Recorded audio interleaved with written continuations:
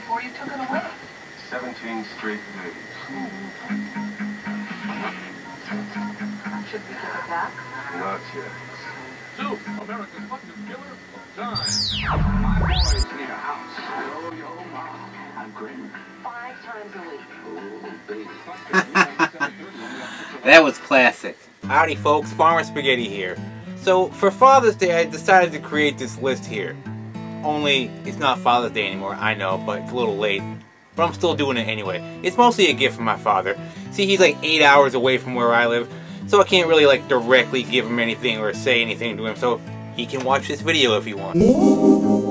So that's why I decided to create this list of what I believe are the top 10 best TV dads or father figures. I also included father figures since I discovered while creating this list that what I consider to be the best TV dads were not always the actual dad to the characters in question, but acted as their dad just the same. So they count too. Now here it is, the top 10 best TV dads or father figures. According to me anyway. Number 10, Rocky. No, not the boxer. Jim Rockford's dad on the Rockford Files. This retired old lovable coot played by Noah Beery Jr. always supported his son, even though he never really liked the fact that his son was in a business that nearly got both of them killed every week. You go, Rocky. Support your local dad, because he would support you. Number 9, Lucas McCain, better known as the Rifleman, played by the awesome Chuck Connors. In the height of the Western craze, this single father raised his only one son alone. Usually it was the other way around. But Chuck Connors proved that a rifle-toting badass could keep law and order and raise a son with wholesome moral values at the same time. So way to go, Rifleman. You fire that rifle like you're firing your dick. That doesn't have innuendo written all over it. It looks like he's firing his dick. Rifleman. Then look right at me like, yeah, you saw it. I fired my rifle like it was my dick. Now I'm breaking the fourth wall by looking directly at you. I can do that because I'm Chuck Connors, Rifleman. Which moves us right to number 8. Ward Cleaver. That's right. He didn't always have to be so hard on the beaver. There was always a lesson to be learned in Ward Cleaver's logic, as he tried to raise his two 50s kids with positive moral values, and tried to teach them to always play fair, and treat everyone as equals, which is a big step for the 50s, I guess. And for Ward Cleaver, one of TV's first TV dads, was always a wholesome influence. So way to be swell, Ward. You'll always be remembered. Then there's number 7, Homer Simpson. That's right, I said it, Homer Simpson. I'm only counting the first, I don't know, 8 to 9 seasons. That's The Simpsons to me. I know they're still on for some reason, but that's The Simpsons to me, okay? And that version of Homer Simpson is the most realistic version of my generation's average American dad. Only with this comedy twist that sort of made him look like he was a big dumb idiot. That was just to make it funny, which it was hilarious. I'm sure it's worn itself out by this point. But Homer Simpson, although sometimes dumb, was always a loving father that did what his intelligence level could do to support his family. I mean, this is a man whose mother ran out on him when he was just a child, as we find out in Homer Simpson's story arc over these seasons. So I'll always raise my duff beer to Homer Simpson as one of the best TV dads. And now we're at number 6. Which goes to Maurice Evans as Samantha Stevens' dad on Bewitched. I forget what his name is. Did he even have one? I don't know. That's unimportant. It is if you're a diehard fan of the show. You're like, you idiot. His name was Bob. No, I don't know what his name was. But right off the bat, having a warlock for a dad must be cool. It's different at least. He was way more cool than Samantha's mom and Dora. And I always loved it when he would put Endora in her place, because he was more powerful than she was. In your face, Endora. And cheers to you, Maurice Evans. You were always the voice of reason, Dr. Zayas. Which brings us to number 5, Captain Merrill Stubing, played by Gavin MacLeod on The Love Boat. Hell yeah, to be raised on the Love Boat. That's what happened to Vicky Stubing when her dream finally came true, to go be with her father, the captain of the Love Boat, the most magical cruise ship on Earth, being driven by a recovering alcoholic. And every week, she got to meet a mess of celebrities, has-beens and never-wases. He certainly gave her a good laugh. So I salute you, Captain Stubing, as one of TV's best dads. Just like number 4, Carl Winslow from Family Matters, played by Reginald VelJohnson. Of course he's on my list of best TV dads. It was either him or Danny Tanner. I like Bob Saget, and like the Rifleman, Danny Tanner raised not one but 3 daughters on his own, but personality-wise, he could be a bit of a pain in the ass, a bit of a neat freak, a little annoying and whiny sometimes. But Carl Winslow was always positive and lovable, to the point where he and Steve Urkel single-handedly took over the whole damn show, pretty much making it the Steve Urkel and Carl Winslow show, where every week they would have a wacky adventure. So family matters to Carl Winslow. That is, when he's not off having a wacky adventure with Steve Urkel, which was a lot towards the end of the show. Which knocks us right into number 3. Max Wright as Willie Tanner on Alf. Hey Willie! I broke your house! Ha! I kill me! That's right. What a great dad to let a puppet from Melmac live in your house. Just like he was a member of the family. And because his family loved Alf so much, Willie would put up with all his bullshit and shenanigans that also made his life a living hell at the same time. When he easily could have turned his ass into the alien task force anytime he wanted, and probably would have been rewarded handsomely for it, but never did, because his family would hate him forever for it. So to Willie Tanner, a man who would tolerate anything to keep his family happy. Even a puppet from space that always threatened to kill his cat by eating it. So on to number 2. This is one of those not actually a blood relative ones, but as my list is titled, father figures are just as qualified.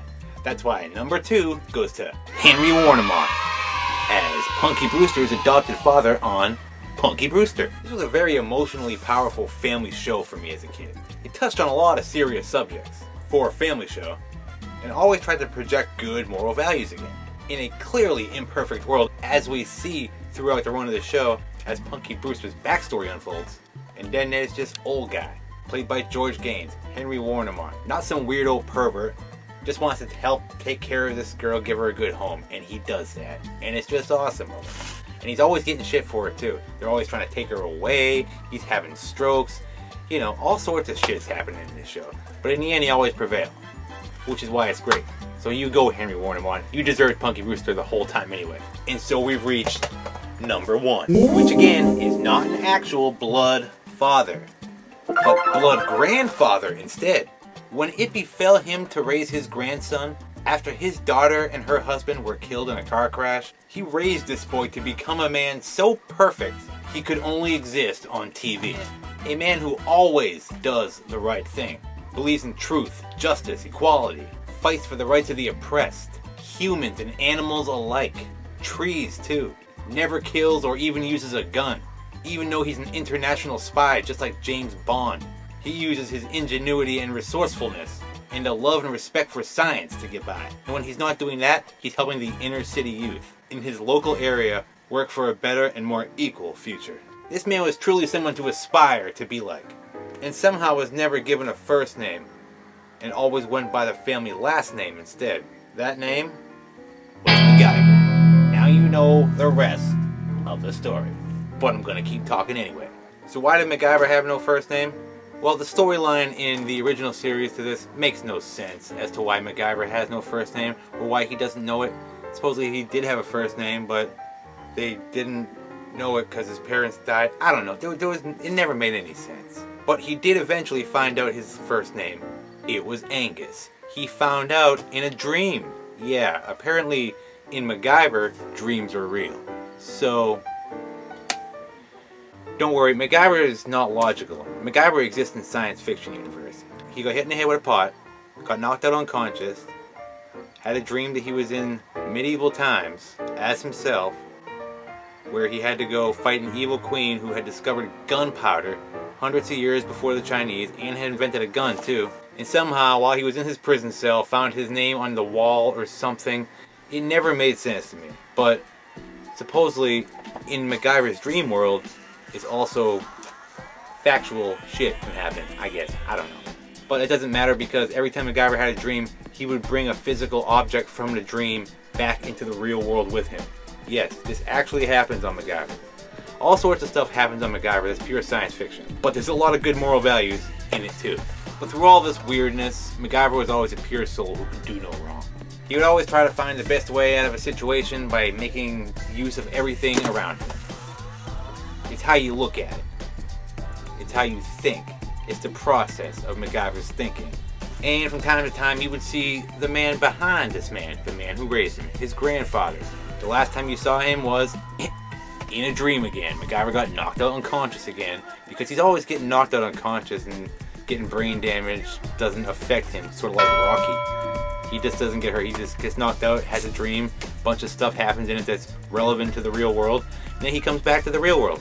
Yeah, after his grandfather died in the series, MacGyver got knocked out unconscious and had a dream that he was on a boat going to the other side with his grandfather that he had to escape from. But anybody who can raise a child to grow up to be somebody who can build an airplane and fly it off a mountain in a couple of hours is definitely one of TV's greatest father figures ever. That's why number one goes to MacGyver's dad, who's actually his grandfather, because that's who raised MacGyver. A father figure. And that's it.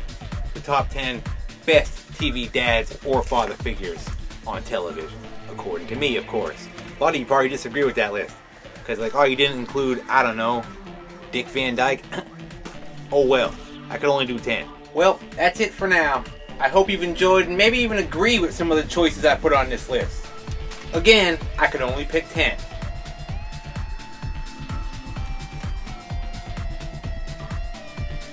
Gross. I remember that disgusting commercial. It's from the 90s. They wouldn't show that shit now, would they? Anyway, I gotta get out of here because... In love, son. It's your old man, your pops, your dads. The hell? Hey, it's my old man. What a coincidence, huh? Hello, son. How's you been? Great. How'd you like my top 10 list? That's why I'm here, son. Broadcasting myself to you via satellite from the smelly shores of New Jersey. It was a good list, son. I really enjoyed it. Only you didn't include Fred Sanford from Sanford & Son. I really would have liked to have seen him on the list, too. I know, right? I really wanted to, but like I said, I can only put 10 on there. Or what about Gomez Adams? Did you forget about him, son? I was in love with Gomez Adams once. In love. Yeah, right? Dang. Totally forgot about him. Shit. And even Dr. Smith on Lost in Space sometimes acted as a father figure to Will Robinson. At least towards the end of the series, when it became their show. I guess. Sorta. Or what about that Marcus Welby guy from Father Knows Best? Or Danny Thomas from Make Room for Daddy?